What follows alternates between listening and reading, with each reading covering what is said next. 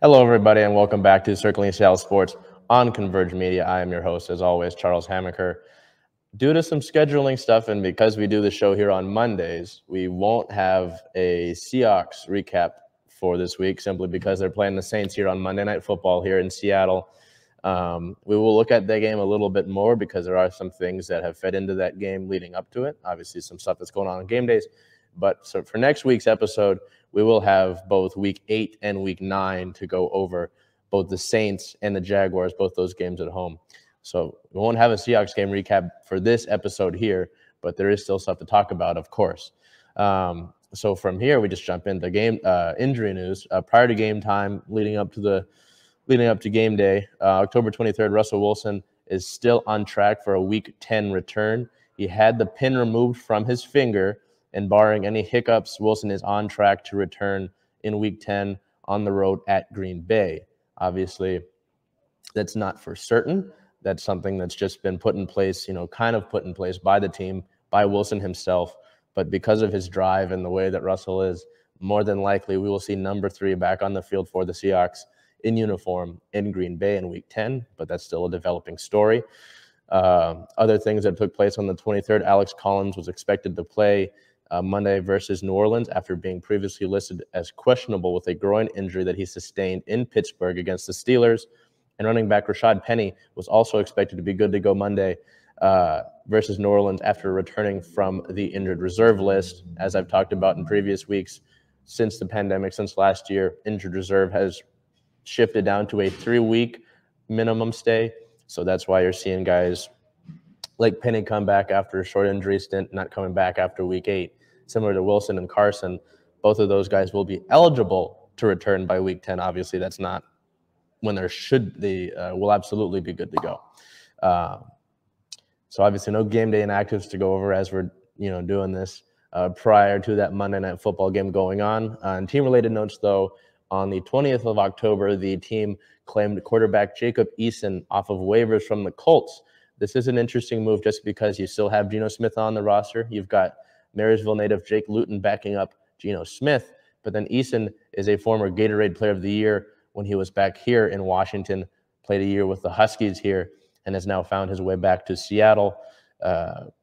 He will not be available Monday versus the Saints, as he's still getting integrated into the system and learning the offense, but certainly an interesting move that's been made just considering the having Geno Smith, having Jake Luton, just adds another quarterback to the fold, and maybe he gets dropped when Russell comes back. Who knows? It might just be more of a safety valve kind of move for Seattle there. On the 23rd, Seattle reportedly has had talks centered around defensive end L.J. Collier at previous points this season. Collier has been a game day healthy scratch for almost all of the games that he has been part of this season. It's been all but 2 games. He has been a healthy scratch this year for Seattle.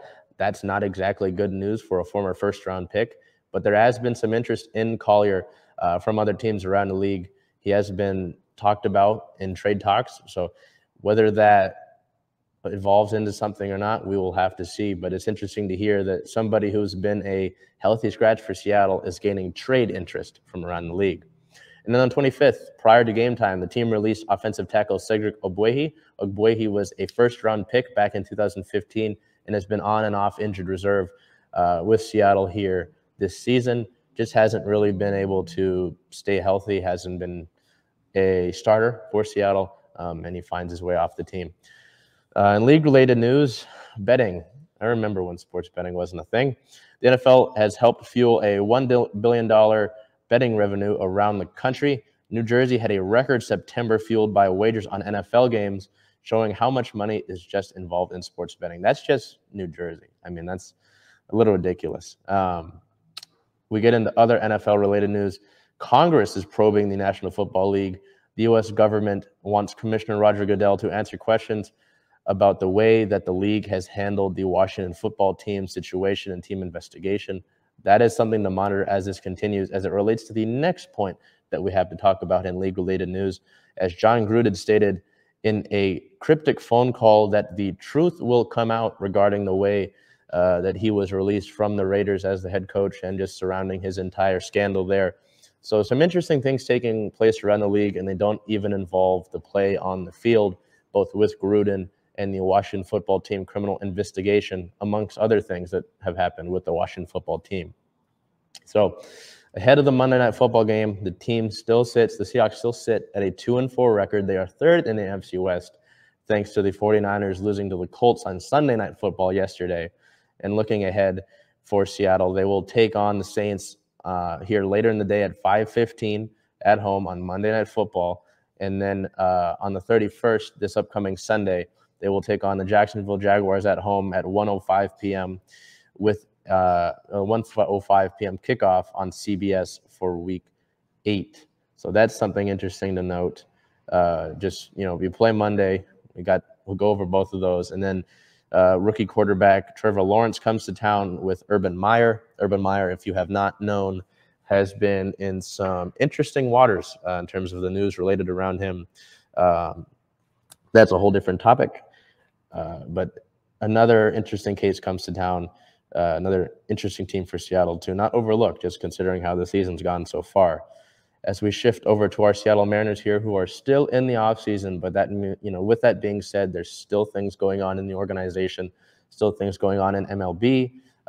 The upcoming deadline for the Rule 5 draft is coming up, so teams need to make any roster moves ahead of the end of the World Series. After that takes place, eligible players are selected for the Rule 5 draft. Is essentially in a way, it's like an expansion draft. Players are eligible to be picked from other teams despite the fact that they're not coming out of college. So Seattle needs to sort of clean up the roster and chalk up any talent that they don't, see in their future plans. Looking into that, those moves were made on October 22nd. Infielder/outfielder Sam Haggerty was outrighted to AAA Tacoma. Infielder/outfielder Shed Long Jr. was also outrighted to AAA Tacoma. He would decline the outright and elect for free agency after the World Series. Right-handed pitcher Darren McCagan outrighted to AAA Tacoma. Outfielder Marcus Wilson was also outrighted to AAA Tacoma. Right-handed pitcher LJ Newsome was claimed off of waivers by the St. Louis Cardinals. Right-handed pitcher Ryan Weber took the same track as Shed. He was outrighted to Tacoma, but he declined that outright and elected free agency. So a few guys that you've seen over the past few years, Shed Long having that incredible grand slam to win the game on Father's Day this past year against the Tampa Bay Rays. I was a fan of Shed, but obviously all of these sports are a business, and you're always looking to get better, and you have to look at other guys who may not be in your future plans, and some of those guys, like Shed, like Ryan Weber, they're not going to always – fan favorites aren't always going to work out, is essentially what I'm trying to get at here. So you may see some more of these moves made over the next coming weeks as the Mariners, get ready for free agency and get ready to really look at who they want to keep going forward, who they envision, on the team next year and years ahead, and who they might say, hey, we can potentially do without you, or you've served your time with us, and either you're going to go to free agency or we might trade you. So off-season moves are coming. Expect for that, hopefully, to be a big off-season for Seattle this winter. And then the other big piece of news, the main piece of news for the Mariners here, actually took place today on the 25th. Ken Griffey Jr. bought shares in the Mariners, and he will join the club's ownership group. He is the first former player for the Mariners to buy share in the club. And really, it's really interesting to see that Griffey has done so, simply because he is an advisor to the commissioner in terms of being a league ambassador, and was also joined the Mariners organization as an advisor to the team following his retirement in 2011. So to see Griffey, buy stakes in the team and to join the ownership group officially with John Stanton, that's something interesting to see, just considering where the direction that this team is heading in the past few years that the Mariners have had, with this rebuild, with this reimagination of the roster, and how critical this offseason is, how I've hammered that, over the past few weeks. I'm sure that, and even in the press conference, Griffey said, we're here to win games. I hate losing. So it'll be critical to see what sort of role Griffey has in the ownership group now. And, if anything, that adds more pressure on John Stanton to go and spend money this free agency and really bring in some key players to help round out this roster and push for playoffs for the first time since 2000. And was it 2001? Yeah, shoot.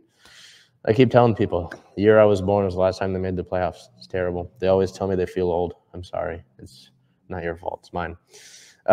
Heading into our Seattle Sounders here over the past week, they took on the Colorado Rapids and Sporting Kansas City. Both of those teams, respectively, are third and second in the Western Conference. And with good results over those past two games, Seattle could clinch the first seed in the Western Conference. That's an if. So as you see now on your screen, that didn't exactly happen. On October 20th, the team traveled to Colorado to play the Rapids. They came out with a 1-1 draw. They had to come from behind in that game.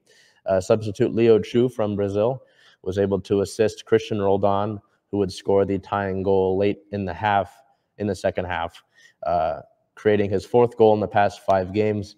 But still, kind of want to get those 3 points, especially when you're playing against teams, 1, in the Western Conference, and 2, you're playing a team that, is close to you for that first seed. You could tumble, considering that both at the time of this recording, Colorado and Kansas City have the same amount of points.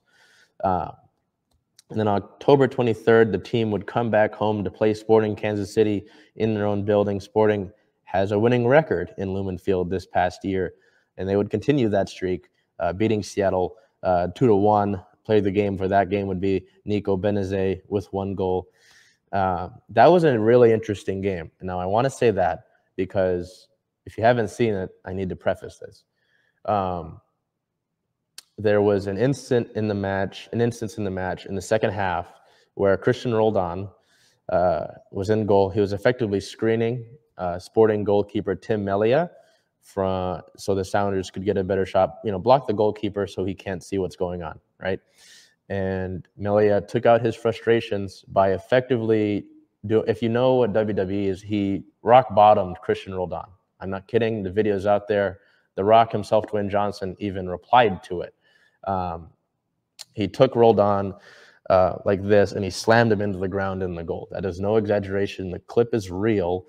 I've never seen something like that in all the time that I've been around the game of soccer. And Melia was not given a red card. He wasn't ejected. He hasn't been fined. He hasn't been suspended. The league just kind of took it because they got the attention of The Rock, and The Rock tweeted about it. The league kind of went with, oh, this is funny. This is great. This is good publicity for us. We're not going to mess with that. That sets a bad precedent because of the fact that a player quite literally body slammed another player on the field, and you didn't properly punish him for that action. So that is something that is going to be talked about and watched in the coming weeks to see if Melia is disciplined further than just a yellow card in that game. But I've never seen it. He quite literally rock bottomed him. If you don't know what rock bottom is, just look up WWE rock bottom, and you'll see what I'm talking about. You could play the clip side by side. It looks the same. It's just kind of outlandish that no further action was taken place. Obviously, the Sounders could have won that game outside of that taking place. You never really want to look at the refs and place sole blame on them, but still a frustrating thing to take place. In team notes, as we transition away from the Sounders getting a draw and a loss in their past 2 games, Jordan Morris may be eligible to return versus LA. This is big news just because Jordan Morris was on loan with Swansea over the past year in 2020. Homegrown kid, from Mercer Island. Great story. Won Comeback Player of the Year in 2019. Helped win the MLS Cup. And then gets loaned to Swansea, tears his ACL. Another thing that was tough for Jordan, considering that he tore his ACL previously. So for him to come back late in this season to help the Sounders through the MLS Audi Cup playoffs would be huge. He is eligible to return in their next home match, which is November 1st versus the LA Galaxy. That just may be eligible is, not a 100% thing, not a guaranteed thing, but it still would be a huge boost to the Sounders, just considering also that Raul Ruidiaz is still dealing with an injury. The team now, the Sounders sit at a 17-win, 7-draw, and 7-loss record. They are still first in the Western Conference, but only by 3 points. They are second in the MLS in points with 58. They have lost. Their past loss draws them out of Supporter Shield competition. That means they had the chance to have the most points in the league, but New England is about 9 points ahead of them. And with that loss, the Sounders are out of contention for the Supporter Shield. So, at the end of the day, that's not the end of the world. If you win the MLS Cup, that's what matters. It just means that if the Sounders advance the MLS Cup, the championship game, and if New England advance, then New England will have home field advantage. The next game for the Sounders is October 26th at LAFC at 7:30 p.m. Pacific time. That is a big game also, just considering that, as I mentioned, with the loss to Sporting Kansas City, if the Sounders lose one of their next 3 games and KC wins out, KC takes first in the West. So you're seeing now seeding is big. You want to guarantee that the playoffs run through Seattle and you don't have to play any road games until maybe MLS Cup. But now you just got to take care of your own business. There's no Storm news over the past week. That's kind of surprising. There's nothing to talk about. Most of the players are overseas playing in the EuroLeague right now. Katie Lou Samuelson, Carly Samuelson, Sierra Burdick, and Epiphany Prince are all overseas. So best of luck to them overseas in their EuroLeague seasons and healthy returns for them. Seattle Kraken over the past week played 3 games. Since we last spoke with you on October 18th, they traveled to Philadelphia to play the Flyers in a brutal 6-1 loss. Player of the game would be Carson Soucy. He had 1 goal on 3 shots, the only goal for the Kraken there. October 19th at the New Jersey Devils, the team would lose 2-4. Player of the game would be Jared McCann with 1 goal on 2 shots with 2 hits. And October 23rd, the big home opener game for the Kraken here in Seattle at Climate Pledge Arena versus the Vancouver Canucks. The Kraken would lose that game 2-4. Player of the game would be Mark Giordano with 1 goal, 1 point, and 4 shots on goal. The home opener at Climate Pledge Arena, I get it. You look at the team's record right now, only 1 win in 6 contests. Not exactly ideal, but I need you to realize now, this is the franchise's opening year. You got a bunch of guys who were on different teams just a few months ago. They're still trying to figure it out. Chemistry is something that doesn't come manufactured in a bottle. This is something that's going to take some time to figure out. Guys are still working on how they play with each other. I'm even have read from press conferences with Jordan Eberle and Jaden Schwartz that they're still getting used to the ice back at Climate Pledge Arena, hence why they practiced there today, which is an interesting thing. I guess it kind of makes sense considering, there's debate on playing on turf or on real grass, in different sports like football, like soccer. For playing surface to be a thing that's an issue in hockey makes sense. But anyway, point being, this is a young team. This is a team that was drafted young, and that was done on purpose by Ron Francis and Dave Hackstall to set this team up for success in the years coming. Everybody sees Vegas's success in their first year, having that sort of oddball mentality and making the Stanley Cup final, and they want Seattle to repeat that. Realistically, that's more than likely not going to happen. The Golden Knights got really lucky with their draft. They got a multiple Stanley Cup winner as their keeper because one team had 2 Stanley Cup winners as their keeper on their roster, and they just had a really good draft. The teams saw that in the NHL, and they said, hey, we can't let this happen with Seattle. That's why our draft ended up as it did, and our draft got some ridicule for that. So I implore you to just have some patience with this hockey team. They're going to figure it out. They've got a lot of talent. It's just about seeing how it all fits together, how the pieces of the puzzle really fit in there. So it's still really exciting. The atmosphere at Climate Pledge Arena on the 23rd was great. It's exciting to see that. And, considering it's a long season, we won't have few numbers of that to have, few chances for that to happen. We will have a lot of chances to see the Kraken back on home ice in front of the great crowds that Seattle sports produce. Team-related news, on the 23rd, on that opening home game, the team retired the number 32 in honor of the fans and of everything happening, being the 32nd franchise, getting 32,000 deposits initially for season tickets, obviously, with the arena being 17,000. Not all of those could be fulfilled. But just the way that the number 32 has played out for this franchise, the team has retired that number, and it now hangs in the rafters at Climate Pledge Arena. The team now sits at a 1-win, 4-loss, 1 overtime record.